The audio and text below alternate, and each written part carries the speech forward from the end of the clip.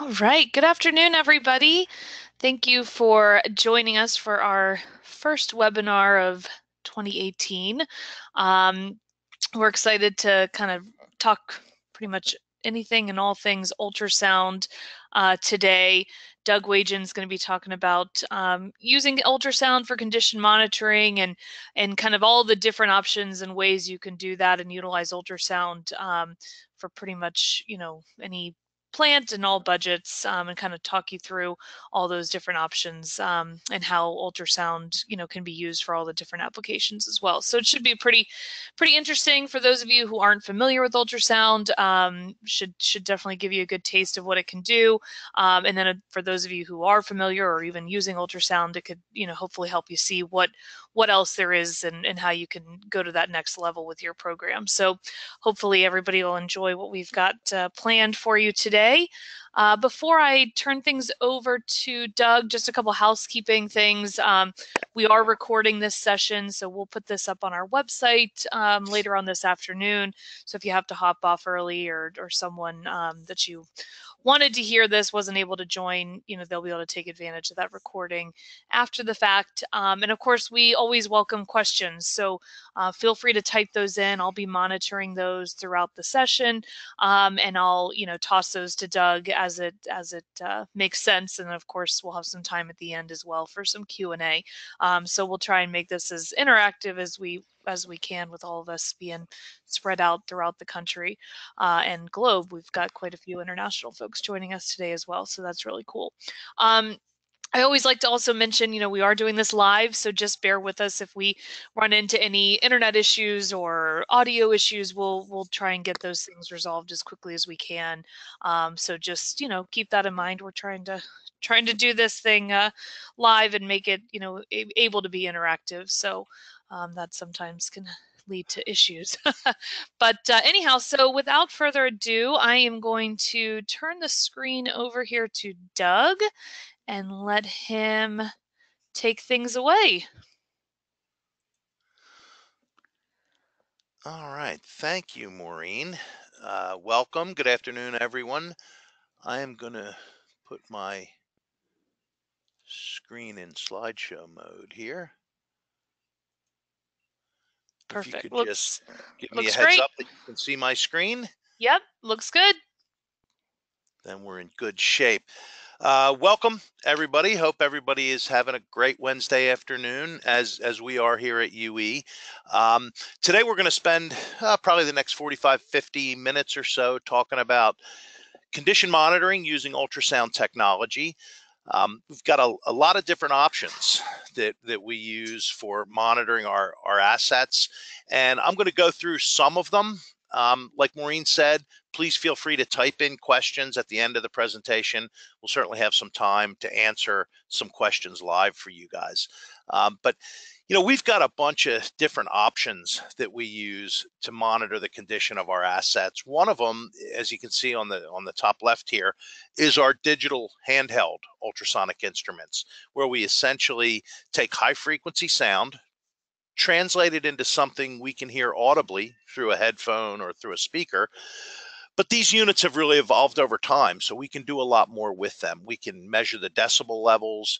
We can trend and chart those decibel levels. We can take that information and look at different alarm levels that can tell us to take certain actions. At the same time, we can also record sounds of these various assets, and we can turn around and run those recorded sounds either through the instrument itself and look at what a spectrum looks like on the screen on some of the instruments. And with some of the instruments, we can transfer that information to our computer and view either FFT or time waveform data right on our screen and do some analysis of what we're hearing. So that's one method and one way we go out and we monitor the condition of our assets. Another is remote condition monitoring. Where we don't necessarily want to have to go out and test an individual point. We can mount remote sensing on those points. And we're going to talk a little bit about a couple different options for that, like our UltraTrack 750 seen here. We're also going to highlight a new product. Some of you may have seen this already. Some this will be an introduction, but it's called the UE Forecast System. It's our 24/7 monitoring system where we can essentially hook sensors up to an asset, run those cables back into a small box, which is our forecast box. And this is an Ethernet enabled box that we run through the plant's Ethernet, and we can control our data acquisition via a remote location or via our laptop, or really however we want to do it. Also, there's methods to do that in a wireless form. So we'll talk a little bit about that. And lastly, we'll talk a little bit about our switch box, which is used with our handheld instruments and allows you, just from a time saving standpoint, to go out and plug in once, where you can mount this switch box in a safe area, safe, easy to access area, and you can monitor 8 points one at a time with our handheld units. So we'll cover a lot of ground today. As I said, please feel free to type in questions as we go through this. Just a little bit of quick background about UE Systems. Been around for about 45 years. Obviously, over that period of time, we've developed a lot of different products, both handheld and permanently mounted products. And a lot of things have changed. I mean, the game has really changed over the last couple of years. And the handheld ultra probes, what they're able to do, the functionality has just improved year after year after year. I mean, they've become much more user friendly. Some of our instruments even have touchscreen technology, similar to an Android or iPhone.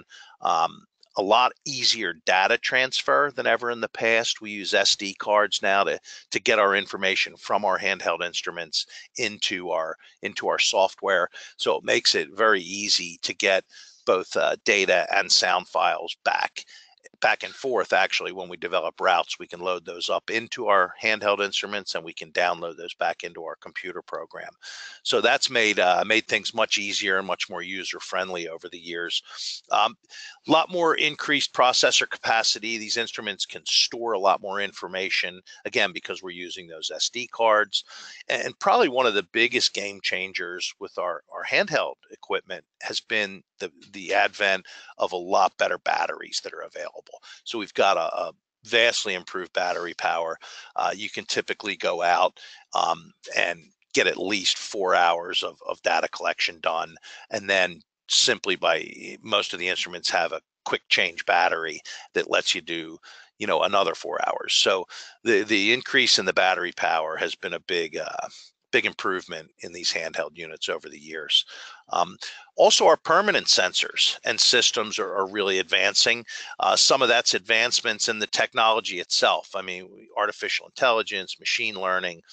Most plants now have Ethernet networks throughout the plant, which makes data movement real easy from point A to point B. And a big part of the reason that this is all changing is because of you folks that are out there, is because our end user needs have really started to change. And as a company, we really focus on listening. While I'm going to be talking for the next hour, but typically we focus on listening. We want to hear what people need.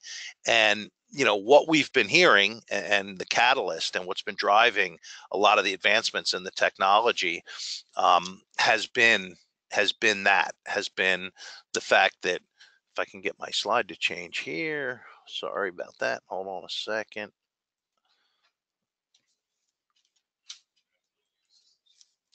Oh, there we go. Is the fact that those end user needs have been evolving and changing. And one of the things that comes right to the top is the safety requirements that tend to be limiting access to our techs that are trying to go out there and take readings in your plants. A lot more shielding, a lot more guarding to keep people out of rotating equipment has really been the catalyst for us working very hard to come up with solutions to those stumbling blocks. The other thing is limited manpower. So we've got to, come up with products that let you do a lot more efficient data collection, take more readings in less time, essentially, because we don't have as many trained, personnel out there to do the data collection. Still, we need the consistency of the data. So these systems need to be a lot smarter. They have to be a lot less dependent on that tribal knowledge or on those specialized skill sets. The data needs to be able to be interpreted, but we can't always rely on the human data interpretation. And as we go through this, I'll show you some of the things that we've done to change that, so it's not so reliant on a person making that decision. We've got a lot of industry standards out there, a lot of companies that have tremendous amount of experience with analyzing the data, and that's where we've been driving both our handheld instruments and our permanent sensors, so that it's not as reliant on a person's interpretation. So really, we look at it like there's three ways to monitor the condition of any of your assets. One is what I call traditional, data collection with a handheld instrument, UltraProbe 15,000, UltraProbe 10,000. Go out, set up a route, and decide on a data collection interval, whether it's monthly, quarterly, obviously depending on the criticality of the asset, and having a tech go out and physically, make contact with that asset and take those readings, store the data, store the sound files, and then look at that data in a software package, and then make appropriate decisions based on what that data tells us. So that's still a viable way to test a lot of your assets, is with a person doing handheld data collection. Another way to do it is continuous monitoring. With permanent sensing technology where it is now, a lot of the things that we can do with our handheld instruments, actually everything we can do with a handheld instrument, we can now do by permanently affixing a sensor onto your asset. And as long as we have access to that sensor via wireless, via Ethernet connection, we're able to go out and we're able to get very good data and sound files on that. And then the third way to monitor the condition of the assets is a combination, doing both. I think the permanent sensor technology is great, but there's still definitely a place to go out and do handheld data collection. So as we go through today, I'm going to talk a little bit more about, these three ways of monitoring and taking a look at, what's going on in our plants. So handheld data collection. The UltraProbe series of instruments, as I mentioned earlier, they've really evolved. The 15,000, which is our full feature reliability instrument, onboard sound recording, digital camera, temperature sensing, onboard spectrum analysis. It can do darn near everything when it comes to analyzing one of your assets. The 10,000 can do many of the same things as the 15. No onboard camera, but about all the same things that we can do with the 15, we can get to with the 10. One of the other areas that's become huge in ultrasonic testing is ultrasonic condition monitoring and condition-based lubrication. So the 401 grease caddy, for those of you who aren't familiar with the grease caddy, it's a digital device that mounts on a grease gun and allows us to make sure we're not putting too much grease in. It also allows us to track the amount of grease that's actually put in versus the planned amount. If you're currently doing a time-based program and you're looking to transition into a condition-based program, the grease caddy is really a good way to do that. And then we've got our RAS, which is our remote access sensor, and our remote access sensor, which is magnetic, the MT, magnetic transducer, which are used with those handheld units to get into tough to reach areas, or in the case of the RAS, we can actually permanently mount those and come out and take readings from a safe, clean, easy to access area, rather than trying to get behind guards and shields. So really the handheld is, in our digital instruments, there's a solution for just about every access problem. So a typical asset, we'll use as an example just for our purposes of discussion here. Let's look at a motor pump combination. Now, we've got a lot of ways we can go monitor this. One, we could take our ultra probe out with a contact probe and we could actually touch 4 points on that motor and that pump: outboard, inboard, inboard, outboard. And we could just follow the powertrain on that, and we could take readings, store them, store sound files, bring them back via this SD card, and take them right into our software suite. Easy enough to do. Our other option, if there's access or guards or shields around this motor and pump, and they're tough to get to, or it's an air handler up on a roof, or it's something that's in an environment that isn't exactly safe or clean to access for our tech, we could mount remote access sensors here. Then we bring those remote access sensors back anywhere from 3 feet to 100 feet away from the asset, and we could still take our handheld data collector out, and we could still take readings and record sounds on that. So that's one way to do it. We would take the information via that SD card, take it right into our computer, and then we're able to take that data. We're able to organize it. In other words, you can take a look here at the DMS6 software, which has our data tree, and we can look at individual data points. We're able to trend that information over time. So we can create nice trend charts with our baselines, our low alarm and high alarm levels. We can also take the sound files recorded on this SD card. We can run it through our FFT analysis software, our spectralizer software, and look at it from an FFT perspective, or we can even look at a time waveform.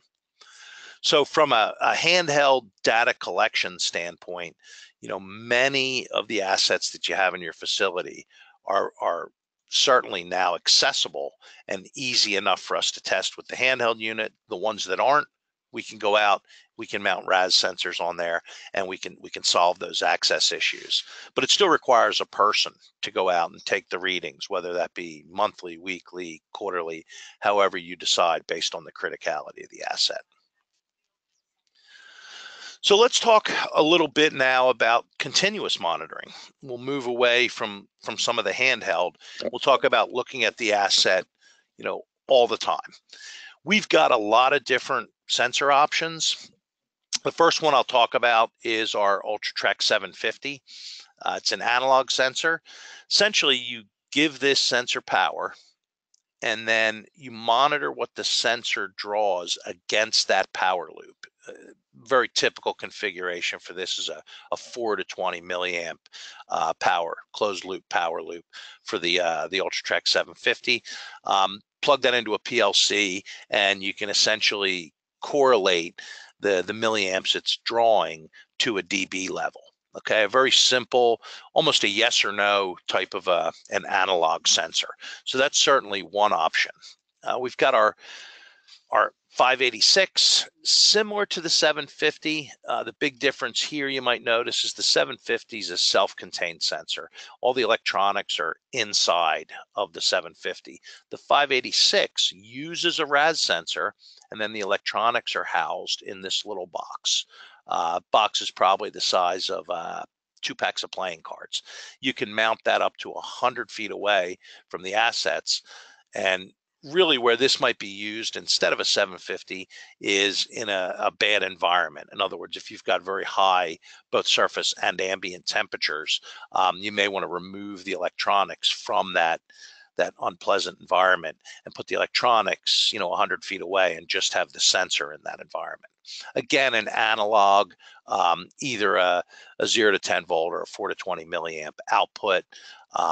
Just the front end really requires a PLC to analyze or to do anything with the data that it's acquiring.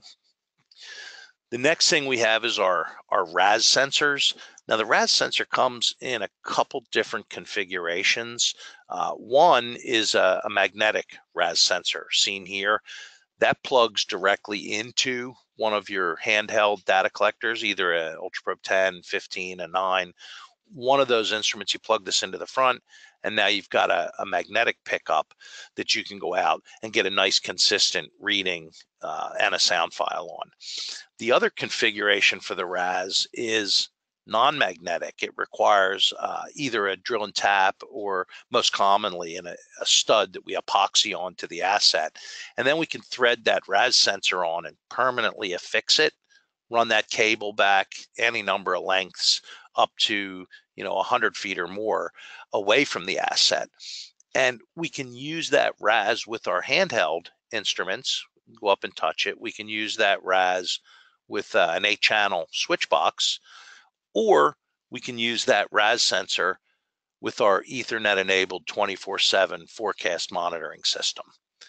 Now the forecast will take a 4-channel input, so we can actually take that same motor pump combination we were talking about earlier, and we could monitor that with this forecast system. Now the forecast lets us do essentially 3 things. We can program it via our computer to go out and take readings on a timed basis. In other words, go out once a day, once a week, once a month, and store a reading. When that reading hits an alarm level, that forecast system is going to send that data across to our DMS software. And the third way we use it is we can log into it remotely and we can take a reading now. It's listening 24/7, but it's very user defined as far as how we set it up to acquire data, how to send data when it's an alarm, and whether or not we want to go in and look at what's going on with that particular asset today. So that's sort of the latest and greatest of our online monitoring, and I'll spend some more time on that a little bit later and go through some details with you folks. And lastly, we've got our electric cabinet monitor. Different from these other sensors in the sense that it's the only airborne permanent monitor, really used to mount inside of your electrical switchgear and continuously monitor for a corona tracking or arcing condition, mostly tracking or arcing, and alert you again via, similar to the 586, via an output. Okay, so that's really what we have, currently from a permanent continuous monitoring standpoint. We'll talk just a little bit more now about the 750 sensor. Stainless steel housing, all kinds of cable lengths available. Real simple to install on our assets. We use this, what's called a click bond mounting system, where we mount the stud. Surface needs to be fairly clean, free of crud and dirt and excess paint. But once you've got a fairly clean surface, real easy to mount these. You mix up an epoxy kit, you put it on, push down the plastic cover, wait 15 minutes or so for that epoxy to cure, and then we snap off the plastic mounting kit from the stud, and we've got a nice permanent mount to mount either our 750s or our RAS sensors on. This seems to work really well. We've gotten really positive feedback over the past 10 years using this click bond system. It actually will hold those sensors on there extremely well. One side note on this that I'll mention, for those of you who may already have some of these studs in your facilities, each time you get a RAS or a 750, it comes with one of these. That epoxy has a shelf life, so you need to refrigerate that. You can probably get 6 months or a year out of it, but if you don't refrigerate it, you're not going to get much time. You might get 2 months out of it for that epoxy before it's no longer going to have the same adhesive qualities. So keep that in the back of your mind. Little bit about the 750. I've got a wiring diagram here of one of the typical ways that gets wired up, which is a 4 to 20 milliamp loop powered. So basically you power up the sensor, you mount it using one of those click bond mounting systems, and you monitor what that sensor's drawing against the power supply. So if it's drawing 4 milliamps, it's about 0 dB. It's really no sound. 5 is 2.5, and so on and so forth. We can correlate what that draws to a dB level. So if we're in our PLC, we can actually set it up to alarm once it draws 3 milliamp difference. Okay, so it's not necessarily 3 milliamps. It's a 3 milliamp difference, a change in 3 milliamps. That's approximately an 8 decibel rise. And that's our low alarm level that we use with all of our handheld units and with the forecast system. About a 60 or a 6 milliamp rise is closer to our high alarm level, 16 dB. So the 750 can be used to give some simple information back on rotating equipment. Can also be used, think about a pressure relief valve where you want to mount that sensor there, and if that valve is closed, it's always going to be drawing 4 milliamp. There's no sound. Soon as that pressure relief valve pops open, all of a sudden that sensor is probably going to be drawing the max. It's probably going to be drawing 20. So it's an instant notification that there's a problem. Again, there's other ways to wire this up. You can do it with an output. It has adjustable sensitivity, but this loop powered is probably the most common use of the UltraTrack 750. Again, a simple analog sensor. So let's move on. Let's talk a little bit about our RAS sensors and our switch box. Seen here, you can see we can mount 8 of those RAS sensors up to this switch box, and then we can simply go up with one of our handheld devices and put this BNC connection on, and then click through 8 different individual points. Gives us all the functionality of using a handheld as if we're touching it, but without the excessive time it takes to go out and touch 8 points or to use 8 different BNC connections one at a time. So from a data acquisition standpoint, we're thinking this is going to be a huge time saver. It's already proven in a lot of plants to be able to cut down the data acquisition on some large routes by exponentially, because you can get 8 points in the same time it would take you to take one reading. So your RAS sensor attaches. Here's a picture of it. You can see that's where the stud mount is. That stud mounting kit, that click bond kit's included with each one of the sensors. So we simply connect it to a BNC, and we run that cable back to a switch box or to an ultra probe. These cables, all different kinds of lengths. We'll go through that here in just a little bit. Another picture of a close-up of the switch box. You can see 1 through 8.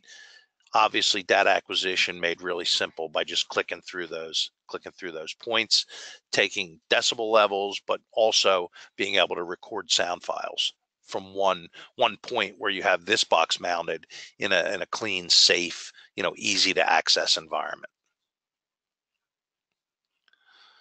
Again, here's a picture of a handheld unit with the BNC connection just on the remote access module or RAM module. If you run into some issues with temperature, I thought I would just throw this slide up here. This is a thermal isolation device. So if you do have real high surface temperatures, both the RAS and the 750 do have some limitations, probably 160 to 165 degrees F. You don't really want to go much higher than that. By putting this thermal isolation device on, essentially it's an air radiator. One end you drill and tap a stud onto the asset. The other end you would thread on your RAS or your 750. Once this is installed, as long as ambient temperature is cooler, because it's using these fins to radiate the temperature, you can get up to 600 degrees F surface temperature by using this. So it's a good solution to the high surface temperature assets that you might have. So let's move on and talk a little bit about our new forecast system. Again, I'm going to use a motor pump as an example of an asset. And essentially, we can mount 4 of our RAS sensors up to that motor and pump. Just like we talked about earlier, where you could come up with one of our handheld data collectors and you could do, monthly routes, and you could plug into a switch box, or you could plug into these RAS sensors and take readings and sound recordings and monitor the condition of this asset. I can do the same thing with our forecast system. I mean, I can do handheld data collection, only I don't need the hand. This plugs straight into the box. This can be mounted, 100 feet or more away from the asset. This box is about 2 inches by 4 by 5. I'm roughing that in, but a small, compact box. Up here, we've got an Ethernet connection.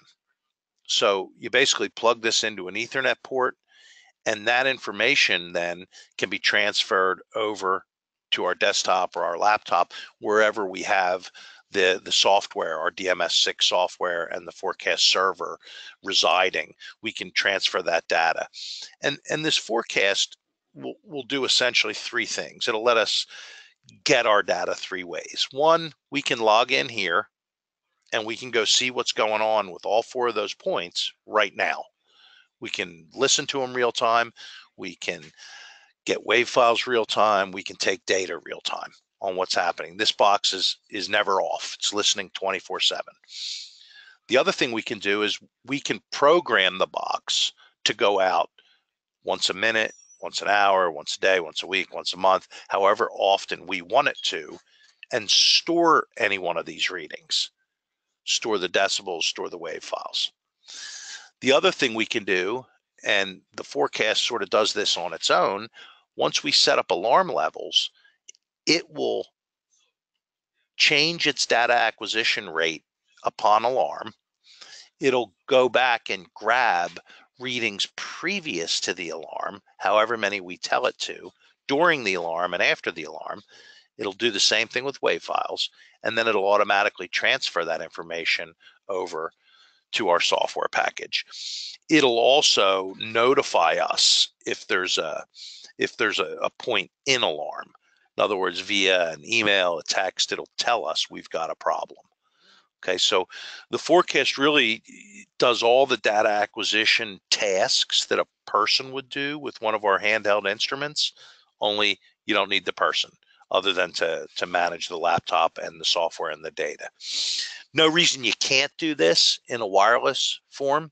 You could simply just mount a wireless router here on the forecast system, mount a wireless router on the computer, and you transfer the data that way.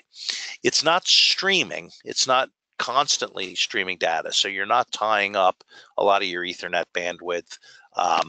It's basically, as I mentioned, sending that data over upon alarms, or it's allowing us to go in and get the data whenever we want. But it's sort of like the video camera in a convenience store. It's always watching 24/7. So once the place is robbed, you can go back and review the tape, so to speak, and see what happened leading up to that robbery. You see the two guys casing the joint. You see the guy pull his gun out. You see him rob it. And then you see what kind of getaway car he got in after he left. So it's the video camera, but it's using sound instead. Once that data is sent to the computer, or once we go get it, we then can take that data and we can look at it in a historical format in our DMS6 software, where we see individual points, we see trends on those points, we can track it and trend it over time. So we can look at that individual point over a certain number of days, months, hours. We can see based on a baseline, we can see our low alarm, our high alarm level. And just like the data we would get from our handheld unit, we can run it through our spectrum analysis software and look at the FFT, tell us if it does reach an alarm, what does that alarm mean? What's the significance of it? Do I have an inner race defect, an outer race defect? What exactly is my problem there? And I can also run it into a time wave form. Let's say I've hooked some of these points instead of up to a rotating asset. Let's say I've got these points hooked up to valves, and I want to see if those valves open and close, and I want to document that. I can do that in my time waveform software. So that's the basic forecast setup, the system, how it works. I'm going to get a little more into that in just a second. Here's a close-up of the box itself, stainless steel housing, 4 BNC connections. There's a RAS sensor. You can see these simply hook on the asset, and the cables hook up to the forecast system. So what's the components of this system? RAS sensors, cables. We have 3 to 100-foot standard length cables available. No reason you couldn't go longer than that. There's the forecast box. You do need an Ethernet network. Unless you plan to use a wireless router, you need an Ethernet for the data transfer. These 3 items here, the SQL database that it uses to keep track of the data, this forecast server, which lets us set up and do our data acquisition, set our alarm levels, and the DMS program, which is our user interface software. All 3 of these you download when you download the DMS program. Okay, so it's essentially just 3 software programs. Little on the hardware, stainless steel housing, 4 sensor input. Again, has an Ethernet connection. It has a power supply port on it, or we can supply a power supply, optional. It just depends if you have clean, reliable power. Onboard storage. This is really the key to this system. I think one of the exciting things about the forecast system is that we can store a tremendous amount of data on board. We're not tying up a lot of bandwidth on your Ethernet to stream data over. We don't want to see that bearing stayed at 20 dB and we tested it every day for a month. We don't need a reading every day. What we're really looking for is what changed. Did it change, from 20 dB to 28 dB and entered a low alarm level? So the fact that we can store all that on board and tell the forecast when to send it over, or we can go grab it if we need it, I think is really powerful about this new system. It has a lithium battery, of course, like your cell phone, so it's going to remember your settings even if you lose power. The sensors themselves, just the RAS sensors, same sensor you use with our handheld tools if you're doing that already. The nice thing about it is it's real easy to expand your ultrasound program when you've got RAS sensors hooked up and you're taking monthly readings doing handheld data acquisition. There's no reason you can't just take 4 of those that are already installed, plug them right into a forecast and start monitoring them remotely without the need to go take readings. So that's sort of a powerful thing about using these existing RAS sensors. All kinds of cable lengths, mounting kits. Water ingress is pretty good on this box. It's IP65. It'll survive washdowns. It'll survive some pretty aggressive cleanups. You may want to think about some shrink wrap over these BNC connections just to keep the water off of those if they are exposed to washdowns. Got high temperature RAS sensors, cables to go with them, some heavy duty RASs. So there's a lot of flexibility we have with these sensors and a lot of different ways that we can help you pretty much in every situation, every circumstance where you may want to do remote monitoring. So your network needs to be ready to be able to get this thing wired up and to start using it. You do need an IP address for inside the network. That IP address is for the computer where you're going to host the server and the SQL database and all that. So usually that's pretty easy. Go to your IT people, it's no different than a network printer. You just need an IP address. Then you open this box, the forecast box, and there's a spin and click dial in there, and you can simply spin and click in that IP address into the forecast. Once you do that, the forecast becomes discoverable. It can talk to the computer that's hosting the server. Then the computer is going to go ahead and assign that forecast its own IP address. It's as simple as that. Here's a setup, just an example of a setup. Computer has DMS6 on it, has the software, has the forecast server running. There's the IP address. We're able to log into this computer and basically ascertain the condition of this asset based on those 4 points. Okay, it's as simple as that. We can do the same thing remotely from multiple computers inside of an individual facility. As long as we have access to this computer As long as we know the IP address for this computer where the server is, we can then log in. As long as we have DMS installed on these computers, we can log in here and we can go see what the condition of that asset is.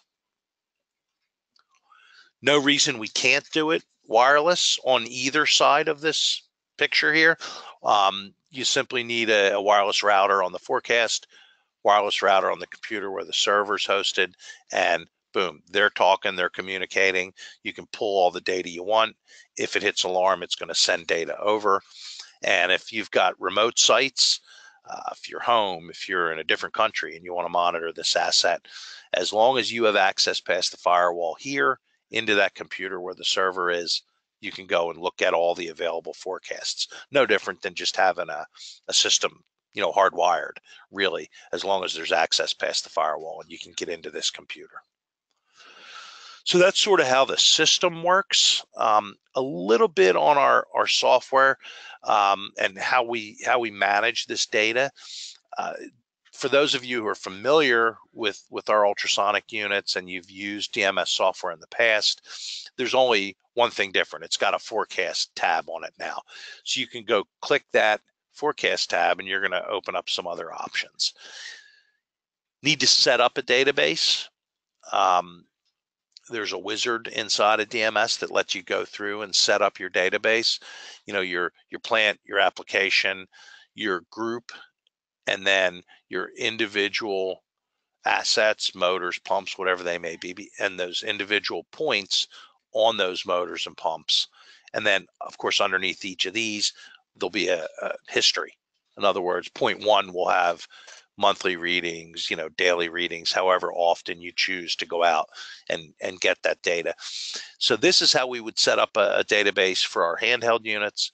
No different than how we set it up for the forecast. As a matter of fact, if you've got an existing database that you're going and taking readings with your handheld ultrasonic units, you can just switch that. You can go and pick out which of those points you want to monitor by simply unplugging the RAS sensor and plugging it into the forecast. Okay, here's what the screen looks like when we do go into our forecast. We've got several other tabs that open up that let us do things like change the amount of days we keep readings on board the forecast box before we send them over to our DMS software for a permanent record. Again, here's what I mentioned about the database. Once you've got a route or a database set up, made it real easy to go in here to forecast points, set up those individual points by just using these pull down menus. So we can pick which plant we want to use, which bearing, which group, and which individual motor. And then on that motor or that asset combination, we can set up individual points. We can go in, we can get a reading now. We can get a reading with a wave file now, or we could just set it up on a timed basis to go take readings based on how critical that asset is and how often we want to see the information. Here's where we program in to the forecast how many days or how often we want to store a reading. This can be anything from every hour to every day. Here's the interval where we're going to send it over for a permanent record to DMS, where it actually leaves the box and we send it over and keep it somewhere else. And here's where the real power of this forecast system is. It's setting up how many readings you want to see before something went into alarm, how many readings you want to see while it was in alarm, and how many readings you want to see after it's left alarm, if it leaves alarm. And I can go through and apply this to each point individually. Maybe I have different data acquisition needs on the motor than I do on the pump, or vice versa, or I can just apply this to all. So it's very easy. It's very user defined as far as how often you take readings, and when you take readings, what you do with that information. Just like with our decibels, we have the ability to customize how often we record a sound wave, how often we send that sound wave over for a permanent record in our DMS, and we have the ability to put, the wave storage interval when it hits alarm. In other words, we may be recording a sound wave once a week or once a month, and then when it hits alarm, we're going to switch that schedule and we're going to start taking a sound file every hour, every day. Okay, so we can have that information we can use when we go in and do our root cause analysis of that failure. Okay, the only other thing we need to set up with WAV files, obviously, is how long the WAV file needs to be. We probably will set it up to have a certain length of sound file when it's not an alarm, and you certainly have the option to set up a different sound file length when it's in alarm. You may want more information when an asset enters alarm. Screenshot. Here's what sort of the dashboard looks like. We've got a couple things it shows us here. It's got our signal level, no different than the handhelds on the back of the instrument that have the LEDs that go up and down. This just shows us each sensor and what kind of signal level we have on it. Here's our alarm state. If this was an alarm, it turns red. Here's our alarm levels. And there's what our sensor is reading in decibels. So you can see from a dashboard standpoint, here's a little better shot of it, where we capture a dB reading sound file. In this case, this is hit an alarm level. You can see we had it set up to alarm at 14 dB. It hit 20. It shows red, but then it also starts storing both data and sound files at the new rate, at the alarm rate, based on whoever the user is and how they customize it. Very similar to anybody who's used our DMS in the past. You can see our alarms are going to show up in red. There's all our historical data. If there's a WAV file attached, it's going to have that icon. We can monitor over time. We can track it and trend it using our charting feature inside of DMS. See here, we've got our baseline in green. There's our low alarm or 8 dB over a baseline, and there's our high alarm level in red. If we have a particular historical record that goes into alarm and we've recorded a WAV file, we can tell by this icon there's a WAV file attached down here, hit open, and we're able to go in then and analyze, based on what we're seeing, based on the harmonics we're seeing, what kind of a defect has driven that asset into alarm. Is it an outer race defect, an inner race defect? What exactly is going on? Generate some pretty slick multimedia reports. We're able to bring in our charts. We're able to keep track of all of our historical data, screenshots of the spectrums. We're also able to bring in a sound file into these reports. So from an electronic report standpoint, all the other user has to have when you email this report to somebody is Windows Media Player or some other way to play those sound files. They don't even have to have DMS software. And they're able to not only see what the history tells them, see what the spectrum looks like, but they're able to listen to the sound file of that particular asset. So a lot of different reporting options, and very powerful from a report generation standpoint. So why the forecast? Well, if you think about it, there's a couple things that are, I think, really powerful with this new forecast 24/7 system. The heavy data storage is on board. A lot of people we speak with are concerned about, they don't want streaming data. They don't want to use up a lot of bandwidth, whether it's the Wi-Fi in their plan or whether it's Ethernet. So the heavy data storage on the forecast is all on board, and you've got the flexibility to go get readings when you want or to send them over to your DMS for permanent record, when they hit alarm levels. Uses an existing Ethernet network. If you're not able to do that, you certainly have the option to go with a wireless system. Expands easily. So in other words, if we've got, assets that we're currently doing, route-based handheld condition monitoring on, it's a real easy transition to just unplug the BNC and plug it into the forecast system because it uses those existing RAS sensors that you've already got installed. So why ultrasound? Easy deployment. I mean, it's really quick, easy for us to get somebody up to speed with an ultrasound program. Very short learning curve to become very proficient using this technology. Again, there's not a lot of tribal knowledge necessary. You don't need a tremendous amount of experience to go out and look at, an increase in a decibel level means that things entered a low alarm, or a higher increase in decibel level has entered a high alarm. Once you've got sound files to back up that data, the decision making is usually fairly simple. With ultrasound, overall dB level is a great leading indicator. It's really high on the P to F curve. It's an early warning. If we look at, some of our customers that have vibration programs, phenomenal technology. We'll never knock it.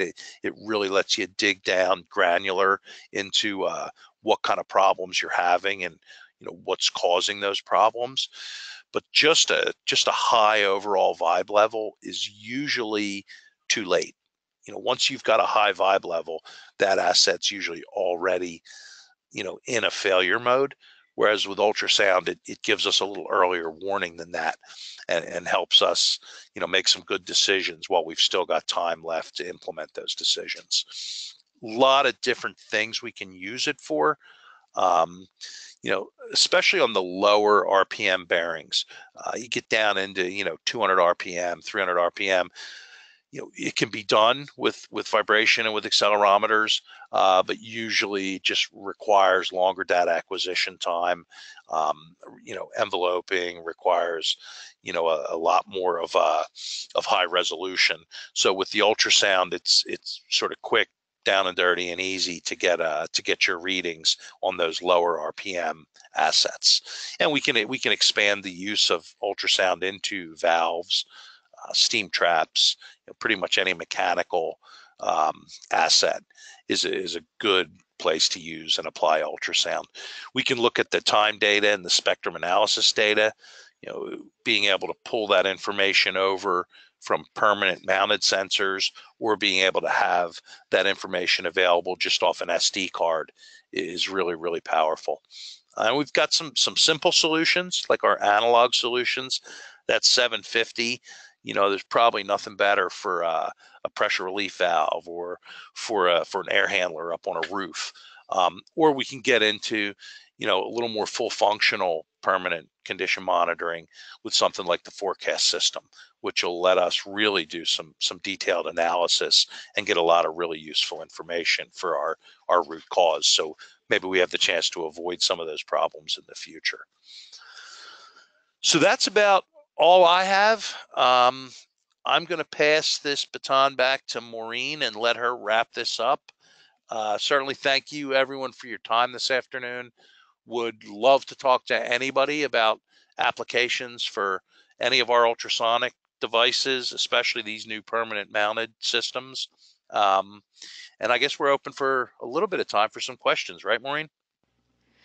Yeah, and those of you that were asking some, I was trying to get back to some of you on some more specific questions. So, and there's a few that, we've kind of already said we'll follow up with you guys offline. But a couple questions that came in, you've touched on them a little bit since they were asked, but it probably some of these don't hurt to kind of touch on again. But quite a few questions coming through about kind of what goes into, how much training is involved if you haven't used ultrasound before. So kind of maybe talk again to sort of the whole idea of kind of what that learning curve on ultrasound is, and what we have that we can help folks, get spun up on the technology. We've got a whole bunch of different training options from, I guess initially what we like to do when people first get, their handheld ultrasonic testers in plant, is get one of our regional tech support guys out there and spend some time going through, why they work, how they work, what they can do, and usually get them up to speed enough that they can start. They can take the instrument out and they can start practicing with it. We've got some other more hands-on, in-depth courses available, like our 2.5 day and 4 day implementation classes, where we have an instructor come on site work with the techs in the plant to go out and actually set up their routes, take baseline readings, generally conduct things like an air survey, and all kinds based on user need and application. We've got some online support available. Anybody, and this applies to people who are just getting started, or even some of you veterans out there who have used the technology. We've rolled out our personal trainer program that lets people just simply call us and schedule to spend time on the phone with one of our trainers, going through the software, in a go-to meeting like this, or, just a one-on-one discussion. And then we've got our certification courses that let people come and learn sort of soup to nuts on the technology. Starts out so 4 to 5 day course. The 5th day really is just the certification exam, but the 4 days is pretty intensive, deep dive into the technology. It's, understanding the theory behind ultrasound, understanding how the equipment works, what it can be used for. And then we go into things like, procedures to do leak detection, procedures and how to analyze bearings and faults, condition-based lubrication, electrical inspection, and steam. So I think we've pretty much got the whole gambit covered for those people that even have difficulty, having someone come on site to do training, or going to a certification course. We've even got online training available. So the online courses, we've got mechanical, electrical, leak detection, and steam. People can sort of do those classes at their own pace. Typically, what we find from when someone gets a hold of a detector, and with some ambition and some commitment, they can be very proficient with this technology in 3 months. With some formalized training and with some practice, I'd feel confident in saying we can make somebody a pretty darn good ultrasound user inside of 3 months. Hope that answers the question. Perfect. Yeah, and there's quite a few more here. So for those of you that have written in and asked some questions, we've taken note of all of these, and we will follow up with you guys one-on-one, so that we can be sure we're pretty specifically answering what it is that you're looking for. But in the interest of time, because all of a sudden we are kind of up against it, I am going to take the screen back from you, Doug, and go through just a couple closing slides, and then we'll let everybody be on their way. And like I said, we'll get back in touch with those of you that still had some questions that we didn't get to yet. But just if you want to take note, here's Doug's information, how you can reach him via email or the phone. Obviously, pretty much you should be able to even go on our website, and it's pretty easy to find out how you can get in touch with us. If you've got questions after the fact, definitely don't hesitate to reach out to any of us on the team, and we'll be sure we get you to the right person to help you out. Did want to mention, we do these webinars at least once a month. Next month we'll be doing 3. I think this will be the 4th year we've done it. We turn February into Lubruary, so we do all things lubrication. So we'll have 3 webinars next month. The first one is going to be next Wednesday, where Terry Harris, who's just a huge subject matter expert on anything lubrication related. He's going to be coming and talking to us about lubrication storage and consolidation best practices. So you'll see an invite going out for that tomorrow. So hopefully you guys, if lubrication is something you're already doing and want to get better at, or something you've been thinking about trying to get your arms around, he's great, does a great presentation. So I hope you'll join us for that, and then we'll get some information out about the other webinars as well. And since I did mention at the beginning, we were recording this, it'll be up on our website, and that goes for all the other webinars we do. So if there's a topic that's of interest to you, or an application, most likely we've hit on it. So you can go on our website and look in the on-demand education section and pretty much see all the webinars that we've archived up there. So use that as a resource too, as Doug was talking about with the training. We try to have as many different types of resources available to help you all out on your journey here. And then another great option is to come on down to beautiful Clearwater Beach, Florida in May for our conferences. This will be our 14th year. We've done our Ultrasound World Conference. So that's customers coming and sharing their stories of how they're using ultrasound at their facilities, the wins that they've had, the lessons learned. It's a really cool opportunity to kind of learn from your peers, not from us just talking about it, but actually hearing from those, the boots on the ground that are actually using this technology. And that's co-located with our reliable asset world. So that side of things is a little more on kind of the bigger picture of reliability, condition monitoring, the other predictive technologies, and kind of more leadership topics and things like that. So you get the opportunity to attend sessions from both sides of the aisle there, and we hope that's something you can make some time for. The websites are listed there, and of course, we'll get you more information if you're interested. So with that, I will let you all head on your way. Thanks for spending some time with us, and we'll look forward to being in touch with a lot of you that had some pretty cool questions and some interest. So you'll look forward to hearing from us, and we'll hope to talk with the rest of you all here soon. Thanks so much. Thanks again, Doug.